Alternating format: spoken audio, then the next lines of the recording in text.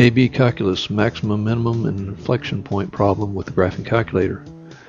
In this lesson, we're going to work out an AB Calculus test problem that allows the use of a graphing calculator. And this is the problem. Find the relative maximum and minimum points and inflection points on the graph of y equals x to the fourth power minus 8x cubed plus 18x squared minus 16x. Justify your answers. And this problem is from the portion of the test that allows the use of the graphing calculator, and in this lesson we'll use the TI-Nspire graphing calculator. An average Algebra 2 student with a graphing calculator could quite easily enter this function as shown here on a graph page on a TI-Nspire graphing calculator. To get this view, you can enter the function, then press Menu, Trace, then Graph Trace. And by tracing with the cursor to the right, we come up with the only place on the graph that looks like a relative or absolute maximum or minimum, and it's this point shown at 4, -32, and it should be obvious here that it's a minimum. The good news is that using the graphing calculator, this answer is quite easy to find. The bad news? This answer alone might give you only 1 point out of perhaps 9 possible points, definitely not something that will help you pass your AP exam. And why might you get only 1 point? You didn't give any answer about an inflection point, and if you look at the curve while it's being traced, you will realize that there should be 2 inflection points. Also, the answer alone gives no justification for the answer. And if you say that you traced the graph and it gave you the minimum point, that won't help. You need to answer in the language of calculus.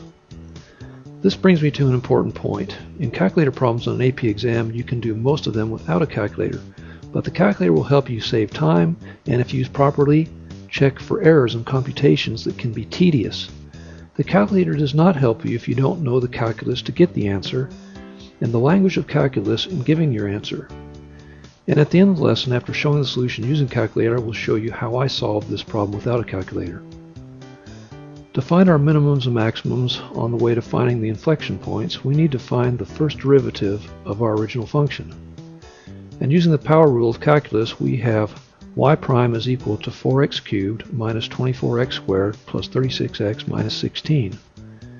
And using the calculator, we enter the first derivative into the calculator, and based on the graph of the first derivative, we can answer that there is a relative minimum at 4 because the first derivative, or slope, goes from negative to positive at x equals 4. We'll find the output value for the input of 4 later when we evaluate the points. Next, we use the power rule again to get the second derivative, and this is on our way to finding the inflection points. And the second derivative is y double prime equals 12x squared minus 48x plus 36. And here's the function for the second derivative graphed in the calculator. We can find the inflection points where the value of the second derivative changes signs, and based on this graph, the second derivative changes signs at x equals 1 and at x equals 3. So we see that there are inflection points at x equals 1 and at x equals 3, and we write the coordinates with the output values blank. Now we'll go back and graph the original quartic function y equals x to the fourth minus 8x cubed plus 18x squared minus 16x.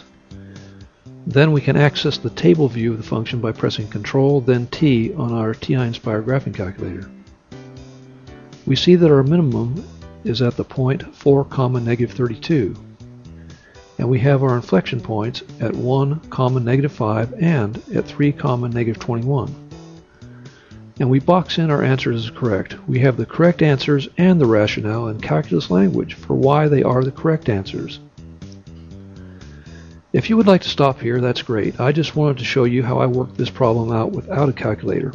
So we'll just pretend that nothing has been done yet on the problem. We haven't solved it. I think it's a useful exercise to consider to prepare especially for that portion of the test that does not allow for a calculator. Without a calculator, the start is the same as with a calculator, and that is to take the derivative of the original function. Finding the derivative using the power rule of calculus, we have y prime equals 4x cubed minus 24x squared plus 36x minus 16. Now we need to find the critical points of the function by finding where the first derivative equals 0. So we have 0 equals 4x cubed minus 24x squared plus 36x minus 14 minus 16. We have it over at the right. To solve this equation, we'll factor out a 4. So we have 0 equals 4 times quantity x cubed minus 6x squared plus 9x minus 4. Then we divide both sides of the equation by 4, and we have 0 equals x cubed minus 6x squared plus 9x minus 4. Now on to factoring. Factoring a cubic polynomial is not as easy as factoring a quadratic. Based on what I see here, I'm going to try to see if quantity x minus 4 is a factor of this cubic polynomial. And to do this, I'll set up a synthetic division bracket with 4 on the outside and the coefficients in their places. You might recall in synthetic division we changed the signs of the binomial we're using as the dividend. So the minus 4 in x minus 4 becomes positive 4. It's setting x minus 4 equals 0 and solving for x. We'll bring down the 1 in the x squared place. Next we multiply 4 by 1, which equals 4, and bring it down under the negative 6 in the x's column. Next we take the sum of negative 6 and 4, which is negative 2, and negative 2 is in the x's place. Now we take 4 times negative 2 and place the product, negative 8, below the 9 in the numbers column. Now we bring down the sum of 9 and negative 8, which is 1. Then we multiply 4 by 1 and place the product 4 here below the negative 4. Then we add negative 4 and 4 to get our remainder, which is 0. So with 0 as a remainder, we have as a quotient the trinomial x squared minus 2x plus 1.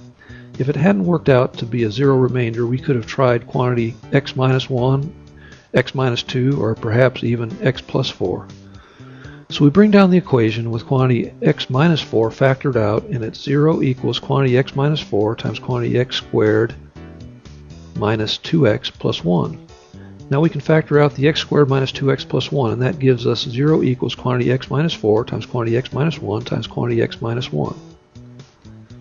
And since our zeros, after solving for x, are 1 and 4, we can set up a number line as an organizing tool to help us check the signs of the first derivative on all sides of the critical numbers.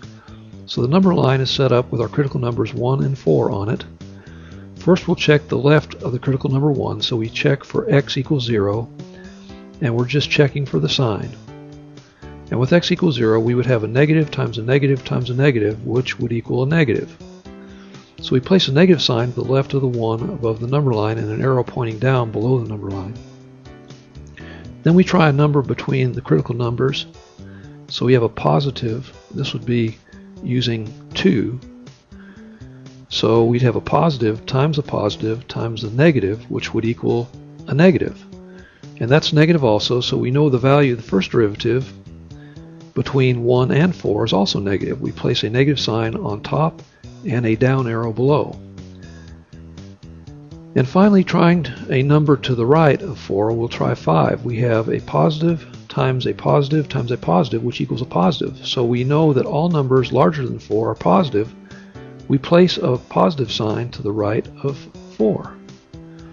So we see that at 4, the first derivative, our slope switches from negative to positive, and we place an up arrow below the number line. So 4 is going to be the input value for a relative minimum.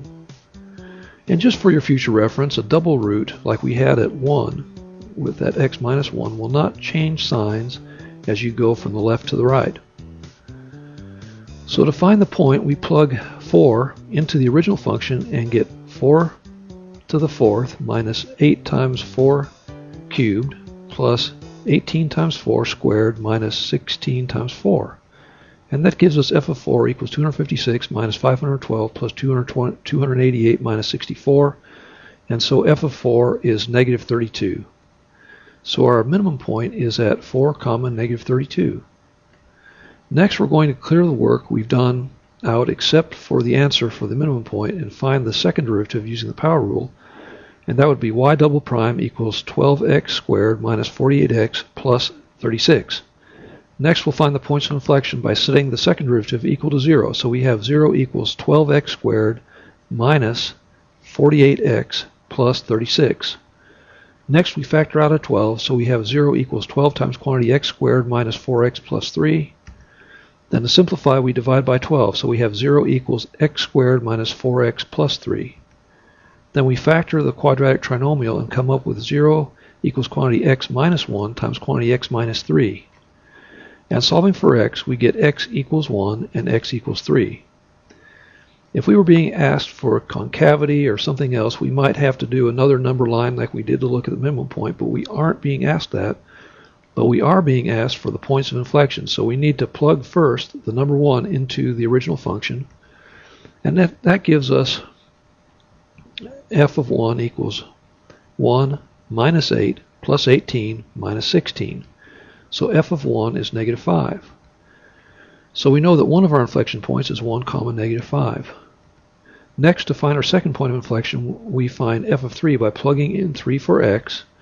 So this simplifies to f of 3 equals 81 minus 216 plus 162 minus 48. So we end up with f of 3 equals negative 21. So this gives us our second inflection point at 3 comma negative 21. So we'll box in all our answers as correct, and our justification is precisely the same as we had earlier using the calculator. We've covered some very useful techniques for solving minimum and inflection point problems with and without a calculator. This has been AB Calculus Maximum, Minimum, and Inflection Point Problem with the Graphing Calculator. Thanks for viewing.